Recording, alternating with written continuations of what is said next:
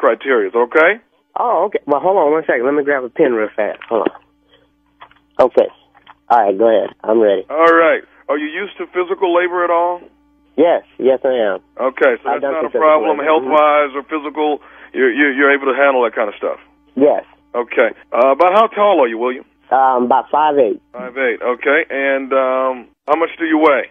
About 150. 150. Okay. All right. Let's do this now. Have you done any singing at all?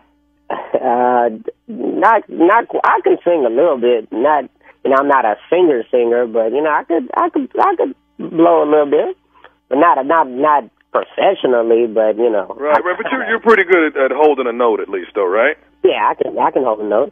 Okay, not bad at all. Are you good working out in the heat? Is that okay? Yeah. At this point, man, I'm willing to take anything. Yeah, I'm cool with that. Okay, how long you been out of work? Man, for about a year and a half now.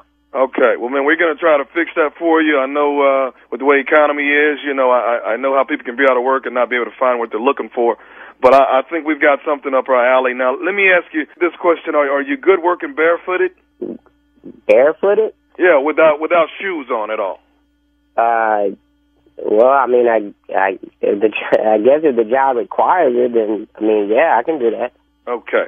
Now, we're going to start Monday morning right at sunrise. So we're talking about 5:30, 6 o'clock here. We're going to need you to report to the field to actually get ready, okay? What kind of job is this? What you're going to be doing, William, is what you're going to be doing is actually picking cotton. And we want you to do it barefooted, and we'd like for you to actually sing while you're doing it. Man, you got to be kidding me, man. Are you serious? I'm dead serious. The job pays $10 an hour. We're going to get you some good hours out there. I know it's going to be. Wait a minute, man.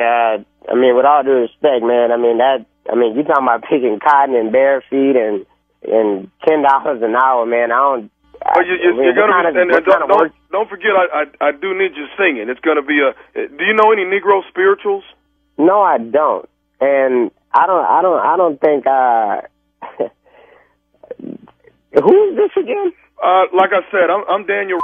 I'm one of the employees here. I work at employment agency. I pulled up your file and saw how long you've been out of work, and I've got something that I think you'll be perfect for.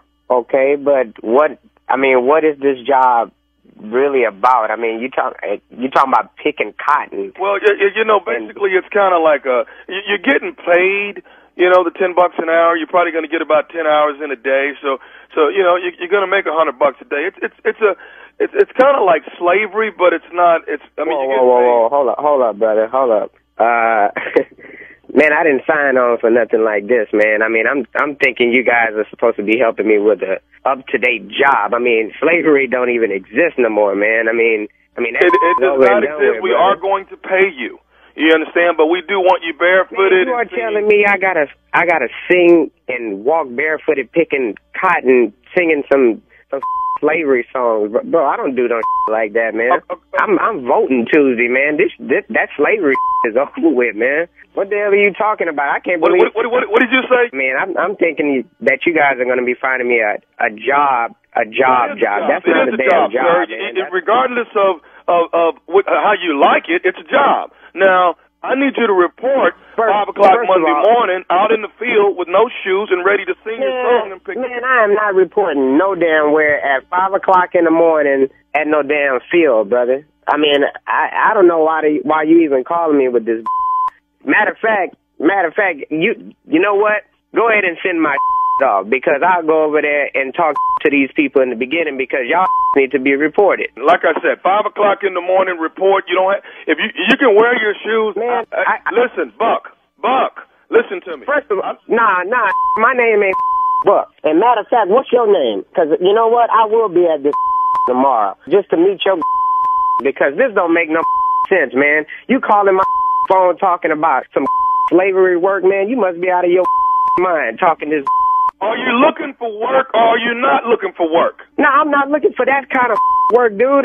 You calling my phone telling me about some slave work? It's work, though. You must be out of your get paid. mind. Matter of fact, what is your name? What is your name? Daniel. You can kiss my okay? Listen, I don't want to go back and forth. I'm not doing no type of like that. Matter of fact, y'all agency can lose all my information. You're gonna get your hang on.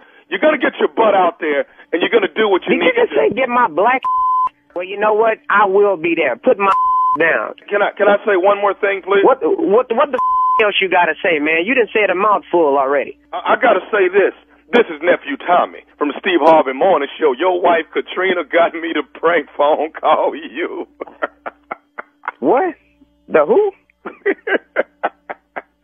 William, this is Nephew Tommy, man, from the Steve Harvey Morning Show. Man, I can't believe she done did some like that, man, and she know I'm looking for a job, man.